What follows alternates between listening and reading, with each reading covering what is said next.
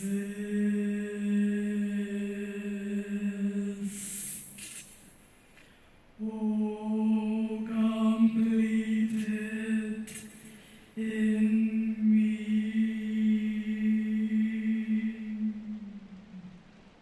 the change of the air and the physical environment and the smell, the thickness of the air.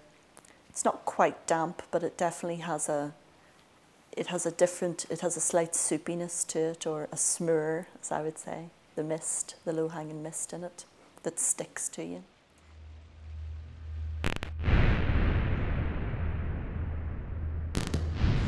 I felt very overwhelmed by the scale of it from the outside, and the fact that you couldn't see anything from the outside, so it was invisible. We'll break this mountain's heart. What our work makes cannot be enough told.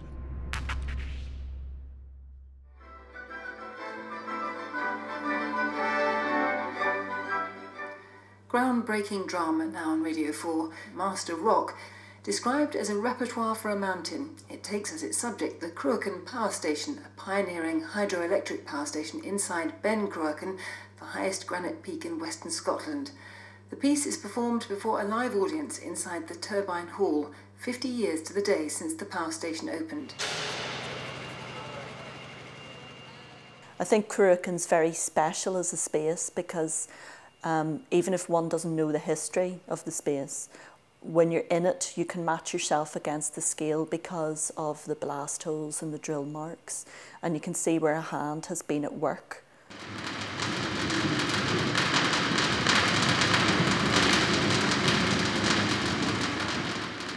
So basically I'm doing electronic music with the space. I'm playing with the space as if it were an instrument, a bit like organ music in a church, you know, where the organ is the instrument, but the church is also part of the instrument, thanks to its resonance, the body of the instrument.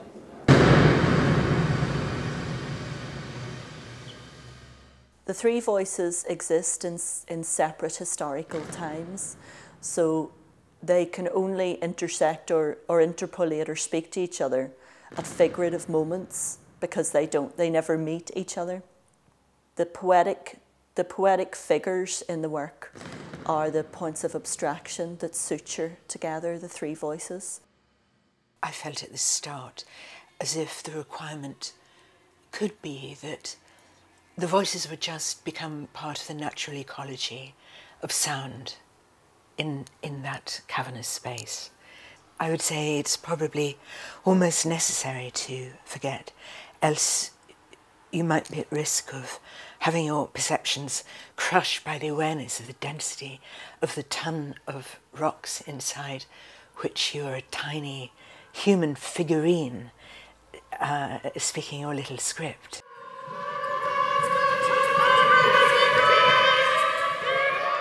And of course then the mural itself, sited inside the hall, a huge marquetry mural made by an amateur artist, perfectly preserved public artwork that has no public, and how it very plainly narrativizes the mythology around the site. I am the only woman here. This mural is more real than me. The image is everywhere. The individual nowhere. When we're drilling and blasting into fresh rock, we're the first ones to have ever laid eyes on it. Master Rock is a documentary work. It's concerned with the real. It's concerned with being true to the reality of certain labour conditions. But it finds the truth in those conditions through a poetic, abstracted voice.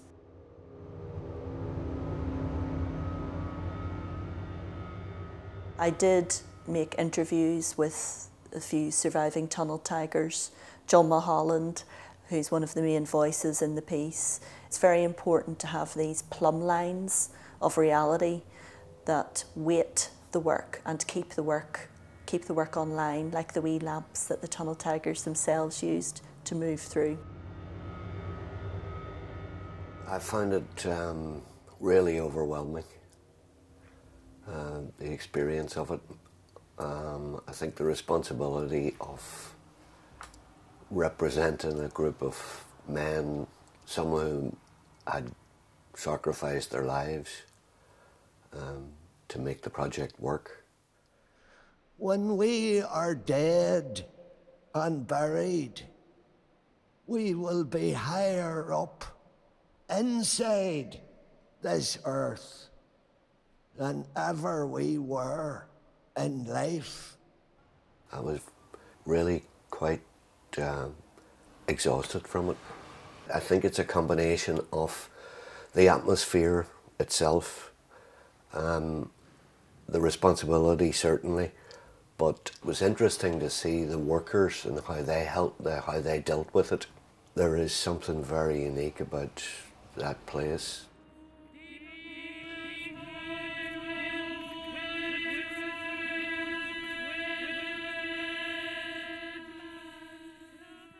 You know, some people might say, how does it feel to be something that's so old? But at the same time, you know, that's just in a human estimation of time.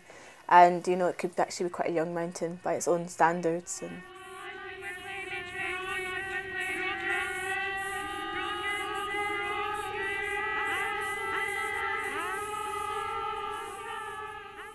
this project's essential that it's live and that it's affected by the ambient buzzes and rattling and thuds, etc. And also, as I say, this kind of thickness of the air. The messiness of that sonic environment, the listener can choose where to listen in it, because it isn't all moving together in a very sequential narrative manner. There's lots of bits in it, so there's more space for you to choose where to listen yourself.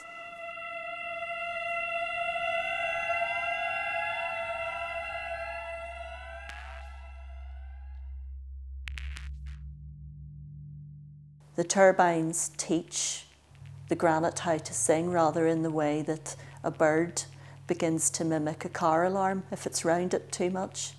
And the other two voices, the tunnel tiger voice and the mural artist voice, only learn from each other because they're both learning how to finish something off that they've started.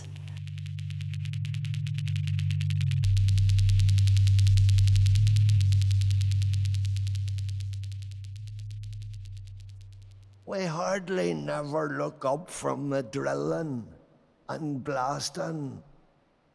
Too dangerous. But this one time we do. We spy around us a mighty granite cave. But then, in seeing it, we're all so disappointed. For it looks like we've found the cave, not made it.